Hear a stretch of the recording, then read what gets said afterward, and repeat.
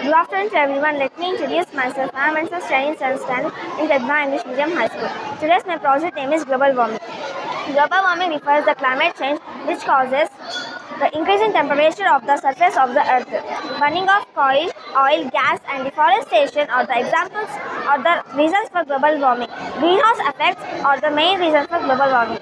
It is defined as the increase in temperature of the global warming. The process that causes warmer than the normal by the earth by direct sunlight.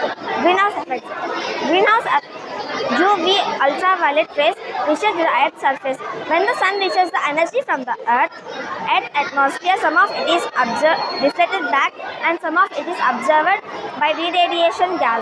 The radiated gas form increasing temperature of the earth. The sum of gases responsible for these greenhouse effects: methane, carbon dioxide, nitrous oxide and water vapor.